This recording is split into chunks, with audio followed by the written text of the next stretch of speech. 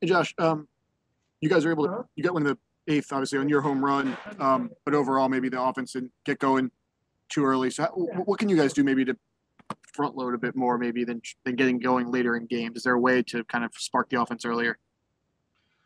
I mean, I don't know. I feel like, you know, whether it happens early or happens late, obviously we'd rather it happen early. I don't know if you can pinpoint a specific reason why we're not scoring runs early.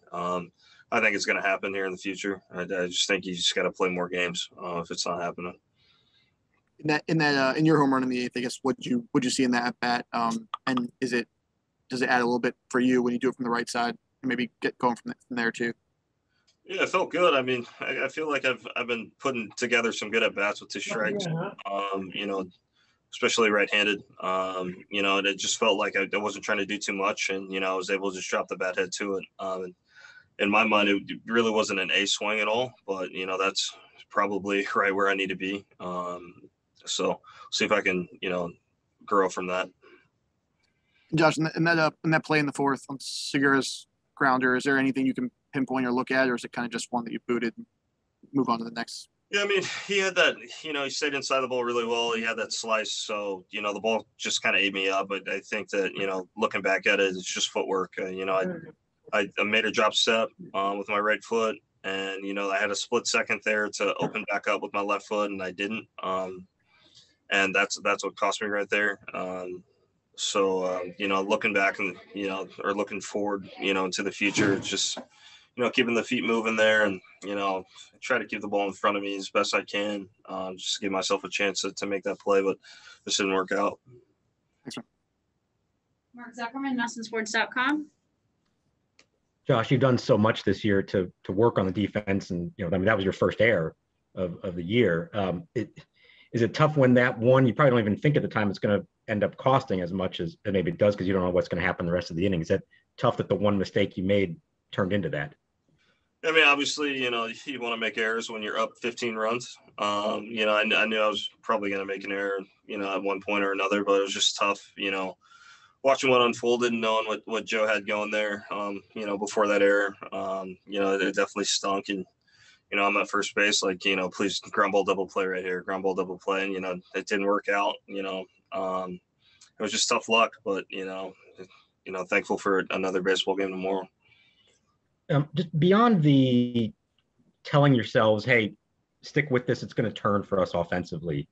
Is there something else? Is there a different message that you guys can give to yourselves or different approach or something? Is it hard to like just stick to that same belief in yourself? Hey, it's going to turn around at some point if we just keep doing this.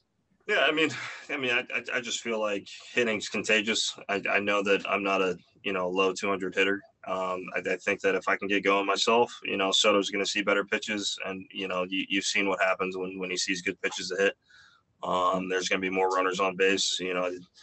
I would love to be on second base all the time for Schwarber. I think it's an awesome at bat to have. I'm leading off an inning. I get that double, and then our offense can work from there. But I just think that, especially me being in the middle of the lineup, if I perform better, we're going to score runs. So that's what it's going to boil down to. And, I'm ready for that challenge. Jessica Camarato, MLB.com. Hey, Josh, was that defensive play on your mind at all when you hit that home run, or did it have nothing to do with it at that point? I mean, obviously, you want to win the game. I think that, as the game goes on, you're just trying to fight, for opportunities to score runs and get back in the game. And, yes, it's in the back of, I think, anybody's mind, when you make an error, especially a costly one like that, you really want to win the game at the end of the day. It's just so tough. Al had that hit to the outfield. We all thought it was going to drop. I think, Victor scratches a run across after that. And then, Zimmerman's coming up, and we all know what he can do. Runners in scoring position, less than 2 outs, just different ball game. But, it didn't work out for us. And, it definitely stunk. But, hopefully I can, turn the page and get us back on the right track tomorrow. Offensively, I know last year was a shortened season, but today you tied your home run total from all of last season. How does it feel just to, I don't know if you like the number of home runs matter to you at all? Yeah, I mean, It's crazy because I feel like I've played so poorly, and it's crazy to think back about last year and realize that I played a lot worse. So I know that, you know, I have a lot of work cut out for me for the rest of the year. And then the team needs me to, you know, go pedal to the metal here pretty much right now, you know, turn things on this month and, you know, get things back, you know, where they need to be. So I look forward to the challenge and, you know, hopefully good things are coming. Thank you. All right, any last questions? Okay, thank you, everyone. Good night.